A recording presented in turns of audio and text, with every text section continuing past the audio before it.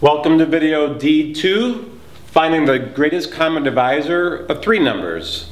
Same process as before.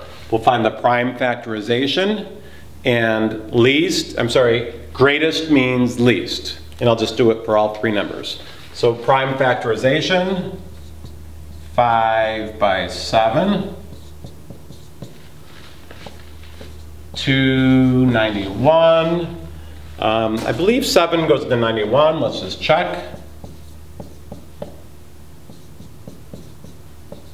Yes. 7, 13. So I've got that. And then for 266, I know 2 goes in there. 2 and 133.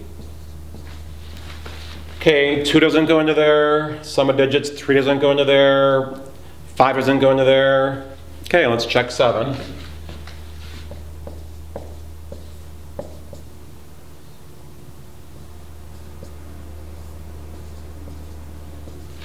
Oh, 7 does go into there.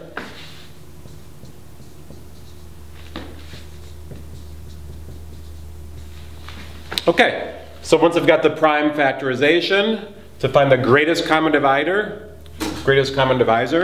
again, greatest means least.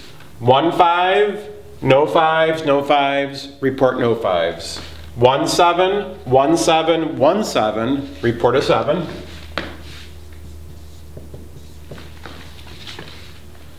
1 2, no 2s, even though there's a 2 there, there's not a 2 there, don't report a 2. 1 13, no 13s, no 13s. 119, no 19s. I'm done. Greatest common divisor is 7. And the same process would apply for 4, 5, 6, numbers, etc.